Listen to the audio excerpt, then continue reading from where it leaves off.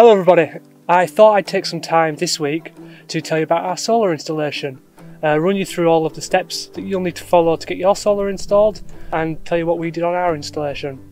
So let's get straight to it.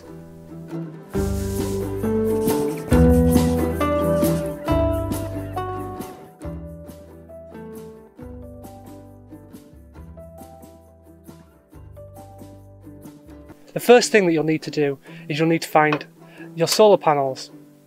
But you'll come up with the question, well, how many solar panels do I need? So you have to start with a little bit of maths. Go through every item that you think you'll run on a day-to-day basis and write them down in an Excel spreadsheet.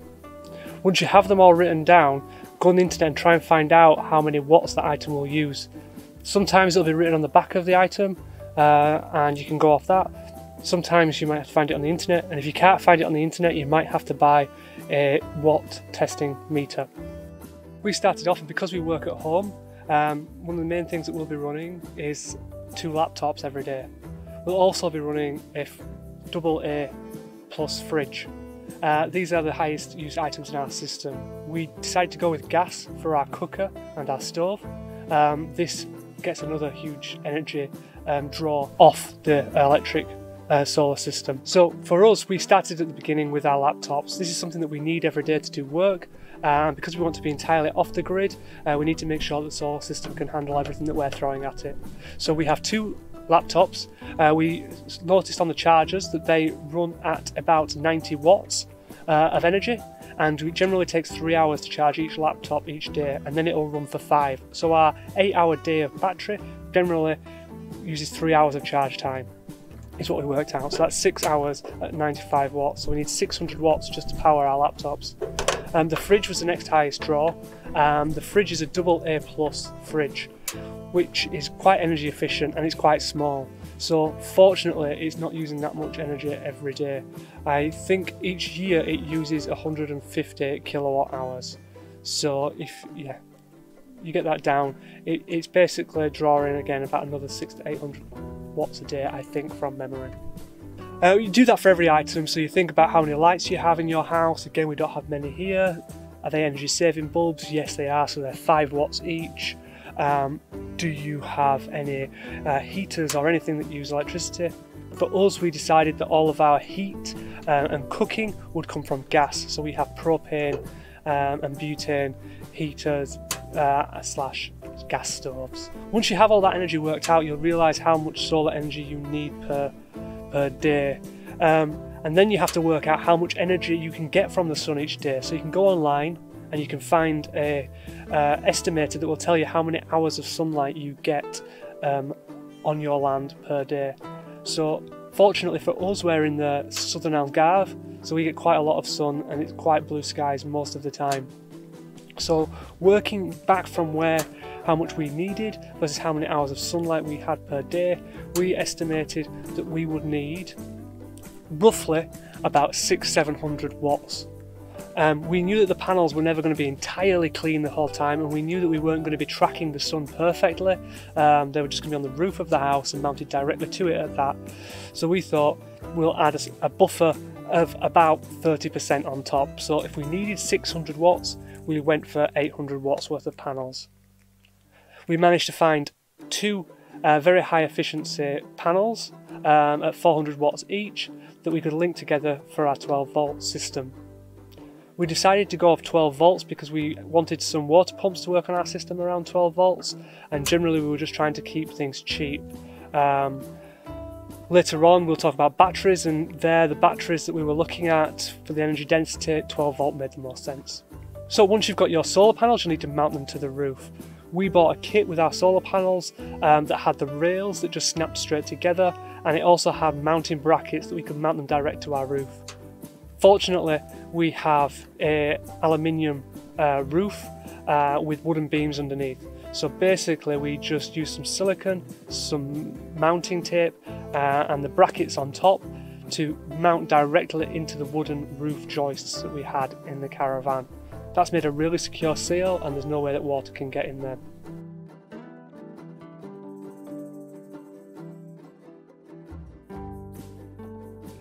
So once you have your solar panels purchased and installed, the next thing that you'll be needing is a solar charge controller or an MPPT. A charge controller basically helps to make sure that the voltage is right for your batteries to charge it optimally all of the time. And an MPPT is just a better form of charge controller. Basically, the sun, as it shines in different intensities throughout the day, creates a different voltage output from your panels all day. Just because they're 12 volt batteries doesn't mean that they produce 12 volts. In fact, it's usually quite a lot higher than that. So what a charge controller does is it modulates the voltage to create a solid, consistent voltage that you need for charging your batteries all day long. And then it ups the current or lowers the current to match that, to get the most out of the sunlight that's available at the time. Now, an MPPT can also help by adjusting to the different phase cycles of your battery to ensure that your battery has the right amount of current and voltage throughout the day to maximize the life of that battery and optimize charging times, etc. So we opted for a nice, kind of an expensive charge controller, to be honest, from Victron Energy. It's a German company. They're quite iconic for their blue gear. But, to be honest, the charge controller is one of those things that we felt was worth it, to help make sure we get the most energy out of our panels and to make sure that we maximise the life of our batteries. It was worth the investment. Plus, to be honest, the resale value of those kind of holds. So if in future we ever want to sell this, we felt that we could sell them. They're kind of the Apple of the charge controller world. So we opted for the Victron 150 model of MPPT. That means that you can have 100 volts and 50 amps. Now you'll be thinking, those of you who are quick at maths, well hang on, you've got 800 watts at 12 volts. That's more than 50 amps.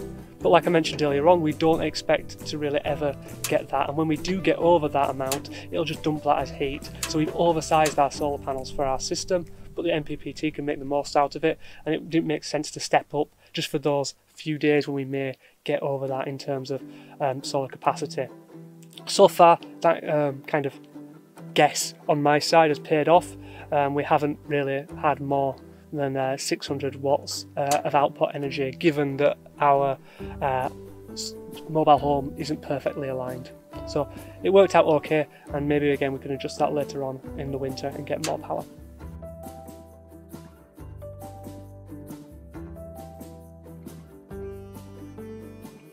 In terms of batteries, that's the next thing you'll be needing to do once you've got your MPPT. As I mentioned earlier on, we've gone with a 12 volt system, so we purchased two 6 volt 600 amp hour batteries and we put them in series. Now series means that it keeps the same amp hours but doubles the voltage, so two 6 volt batteries in series is 12 volts. If you were to put them in parallel, that means positive to positive, negative to negative, then that would mean that you only had 6 volts of energy, but you are having 1200 amp hours. A little bit of electricity calculations there for you. But ours is basically just in series, so our two 6 volt batteries add up to being 12 volts and we get 600 amp hours. That is a lot of power. Our batteries are rated to drop regularly 50% and recharge, so you don't get to use the whole 600 amp hours, and the 600 amp hours is drawing the energy very slowly, so be aware of that when you're doing these calculations. You really have to look at the spec sheets. But we can hope to get regularly about 200 to 300 max amp hours out of our system at 12 volts, and to be honest we should probably try and aim for the 200.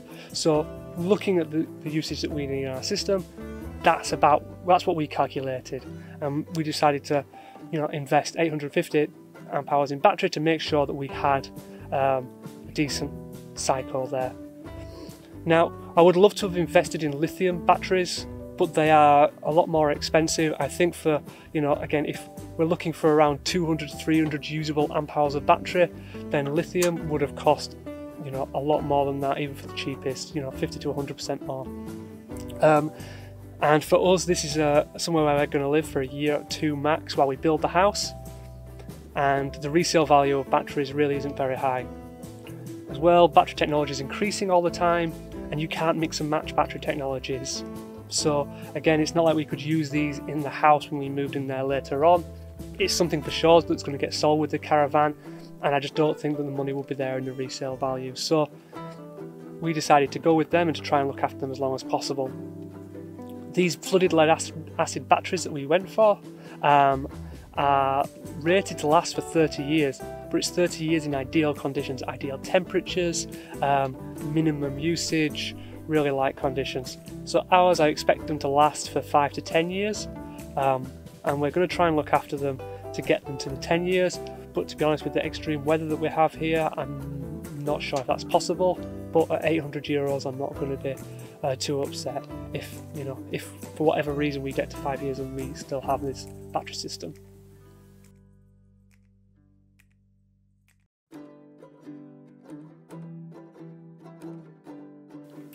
So after you have your batteries installed, you'll need to get your inverter. Now we have our inverter sat here. It's a 12 volt 3000 watt 6000 watt inverter. Now when you look at inverters, you'll see that mentioned quite a lot, these two numbers, and you're like, what does that mean? Well, basically the first number, 3000 watts, is how much it is rated for continuously. So how much can you draw from it continuously? The next number, 6000, is how much can you get at peak for a very short amount of time. And that's because certain motors and heaters, well, most motors and heaters, when they start up, they suck a lot of current to get started, and that means that you need a lot of wattage. So you have to look at those peak loads when you're calculating what kind of inverter you need. So for us, the fridge is the big peak load, and also Hannah has a very fancy blender that she really likes that can take up to 2000 watts on its highest setting when we measured it. So that meant that we needed to look at an inverter that could take with our load. The reason why we decided to go for 3000 watts, 6000 watts, you know, we could have honestly got by on 900 watts is what we calculated if we didn't use the blender, and originally that's what we planned, but because of the temperatures, when we were looking at our original inverter, the fans were going to be on all the time. We were going to be taking 900 watts continuously of the 1000, and it's the temperatures here where it's stored regularly go 35, 40 degrees in the summer. So we thought that's probably not going to be the best for the little inverter. So by going to a bigger inverter that wasn't much more money, we knew that this had the capacity to handle higher draws, therefore higher heats continuously, without the fans having to come on. So we decided to go that way. Also, another part that was in the back of my head was thinking that I might want to get some electric tools that aren't battery powered in future, such as a table saw, and this will come in really handy for that.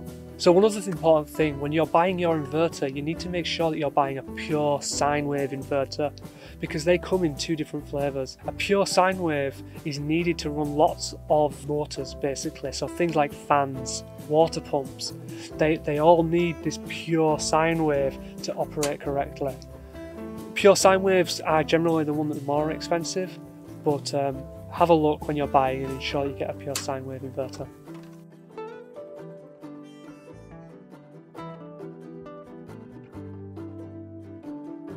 After you have your inverter sorted, you want to think about the 12 volt side of your system.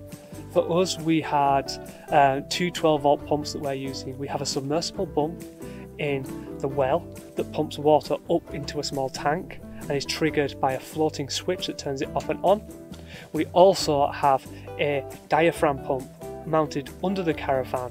It takes water whenever it's needed. Whenever a tap turns on, the pressure switch senses that the water is coming out and that the pressure has dropped, so it turns on and pumps it from the tank. So that's kind of the on-demand pump that we have. And we decided to go for 12 volt of them because they're very energy efficient models, and we didn't want to use too much power. So both of those, if there was to be a problem, if the water was to leak or a switch was to break, they would constantly keep on pumping. They could draw down all the energy from our battery. And now, as I mentioned earlier on, you don't really want to go below 50% of these batteries. If you were to go down to 10%, zero, you'd never get that charge back. The batteries would be done for. And really, if you were to go down to 20, 30, you do lasting damage to the batteries. So we got a device from Victron again called Battery Protect. And what this does is it has this little siren that goes off when the voltage gets too low, and then eventually it will cut off those motors from using battery power when it gets too low. The inverter that we have, both inverters that we bought, actually have those built into them as well, so we don't need to run the inverter through there, which means that we get a cheaper model that doesn't need to have such high amperage, and that helps offset the costs a little bit. But we think that's a really valuable device to have because, yeah, the batteries are one of the biggest expenses you'll have in this, and it's worth spending the extra to protect them.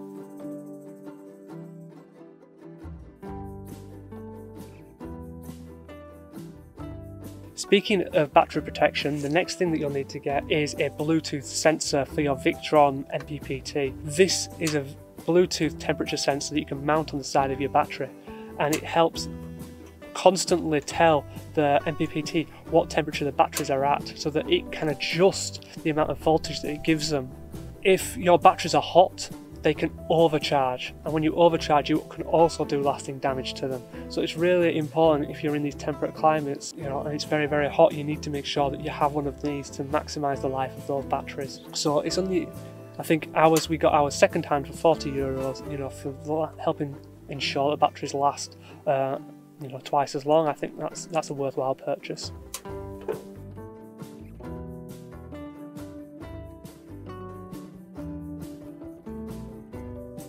Okay, after you've bought all of the main pieces of items, you'll need to get onto the smaller items. So fuses and circuit breakers is the next step. We've got 4 different types of fuses in our system. Originally we bought circuit breaker to go in between the MPPT and the batteries, but it was triggering too low. Generally you want to get a circuit breaker that's 20% above the amperage that's going to be drawn through, but because this circuit breaker was maybe a little bit cheap, it was only €25, it was triggering too low in the heat because it's a thermoelectric one, so that wasn't good, and it meant that every now and again it'd trip and the solar would not charge up, which is really, again, it can be catastrophic if you don't notice that for 2 days on our system. So we've decided to swap that for a 60 amp fuse that you can get from any kind of auto electronics shop. It's quite often used to go in the line when you have a high sound system in your car. We decided to have a circuit breaker of 300 amps in between the battery and the inverter. Again, the inverter could have taken more amps from this, but we're never going to take that use, so we wanted to cap it at 300 amps. The circuit breaker sits in between the batteries and the inverter, and if the inverter wants to suck more energy or there's a short or anything, then that will just shut down and ensure that no damage can be done to the inverter or the batteries. The next type that we have is the circuit breakers that are in the house. This is just generally what you would have if you were on a grid system. We have a circuit breaker box inside there that has each of the rooms and the lights on individual circuit breakers. Now this box just runs through with a wire into the inputs of our inverter.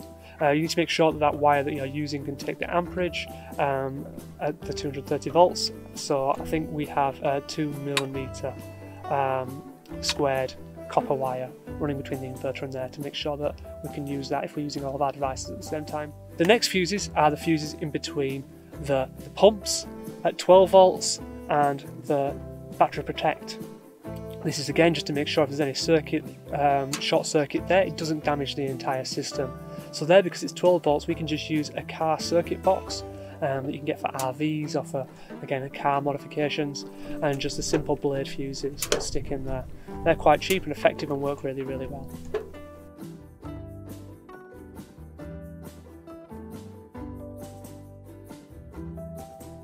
Once you've done your fuses, you need to get your wire sorting. Now, wire comes in Europe in millimetres squared measurements. That's the thickness, how much copper surface area that you have, and in the US that's measured in AWGs. You really have to be careful here, because if you mess this up you can cause fires and burn down your house. So it's really important for safety to make sure that you have the right gauge wire. You need to ensure that when you are wiring up your system, you use all of the copper, and that the copper has the right surface area for your wire. So the largest, because we're using 300 amps maximum that can go through our system from the inverter, we made sure that we had 35mm squared cable running through. And now when you're wiring this up, you need to make sure that your lugs are crimped onto all of the wire. Make sure that you haven't accidentally cut some of your wire, or you're not crimping half of it, or you're not tying it in correctly, because if you don't, then you won't use all of the wire. And that means that extra current will be flowing through those wires, and that is where it starts to get hot and the resistance basically creates heat which can melt the insulation and set fire to it. If you want to find these, you can find these online, like what size wire you will need. You just need to know the current that's going to be flowing through your wire. If you go to an electric shop, they should be help guide you, and sometimes you can see the amperage rated on the side of the wire itself to let you know where it can go through. And the insulation does kind of matter there as well. So all of our wire is gauged to the system correctly. We have 22mm copper wire going from the MPPT to the batteries to ensure that that 60 watts has more than enough. We have 35mm squared wire going from the batteries to the inverter, and then from the inverter, like I said, to inside the caravan we have 2mm squared copper wire to make sure that it can carry the current there. Any other wiring that we have, such as the wire going from the solar panels, I think that is 8mm squared. And yeah, so that makes sure that all of the wires are still cool to the touch when we're grabbing them. They don't get hot, and it ensures that they again have the least resistance possible, so it keeps your efficiency up on your whole system.